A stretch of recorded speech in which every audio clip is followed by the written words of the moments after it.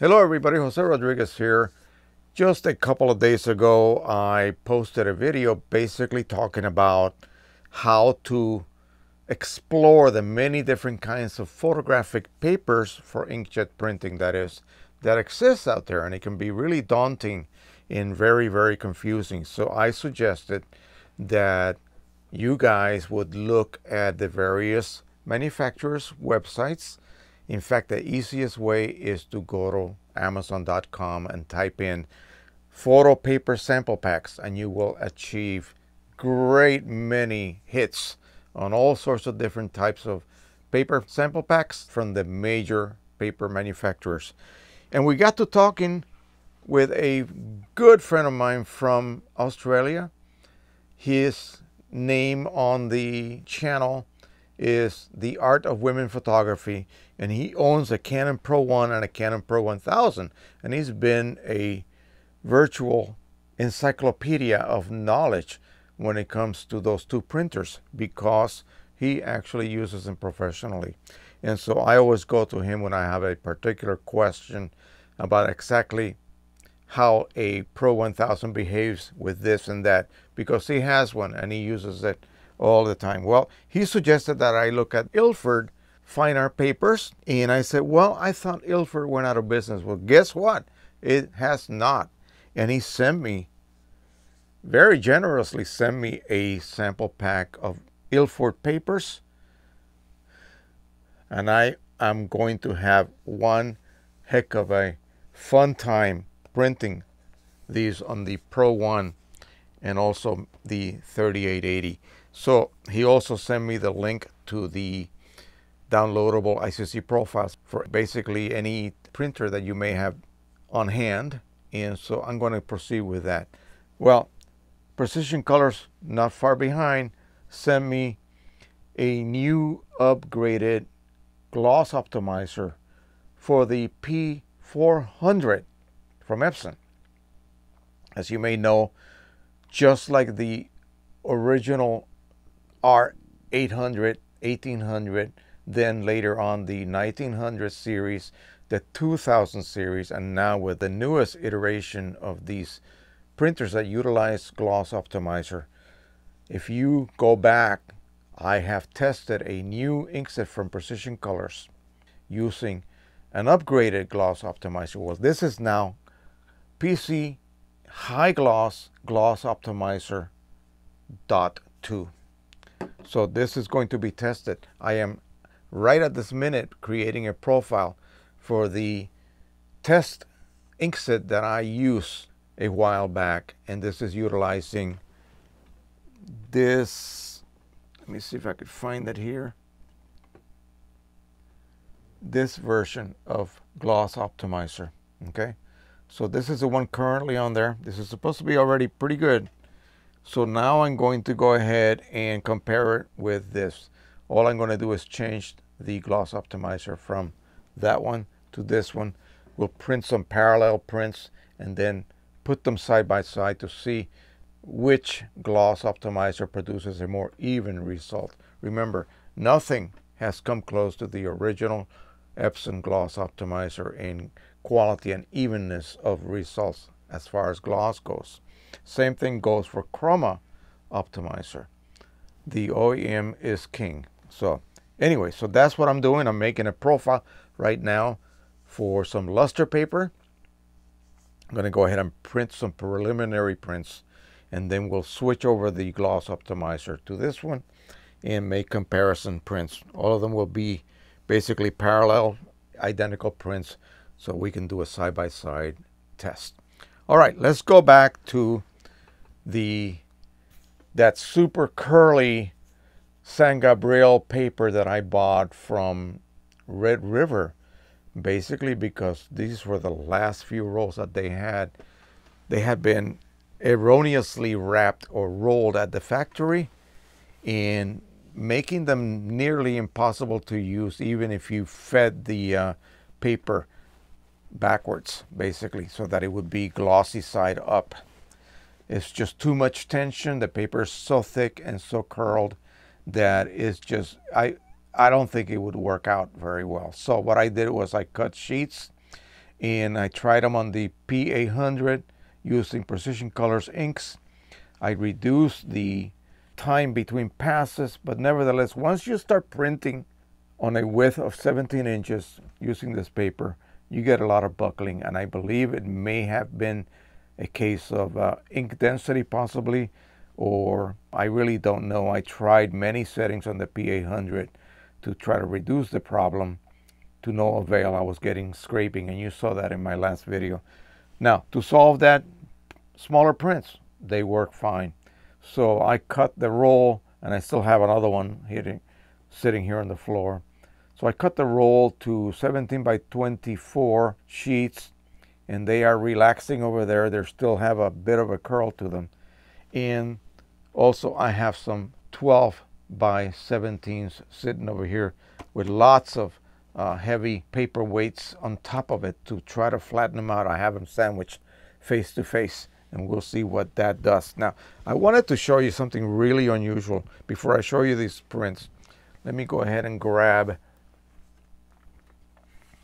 a small bit of that paper here.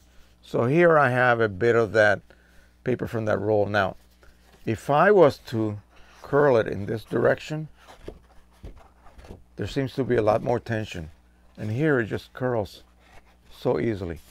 And you will see that papers have directional grain, and just like if you were to take a piece of wood veneer, you could bend it easily along the grain, but it would be very stiff against the grain. Well, the same thing for paper. And before I show you the prints, this is so much easier to bend this way, but very, very stiff to bend this way. And it's not because this is a longer dimension. That's just the way it is. So this is the way that the paper was emerging out of the printer. So I had to print them horizontally, basically, not this way.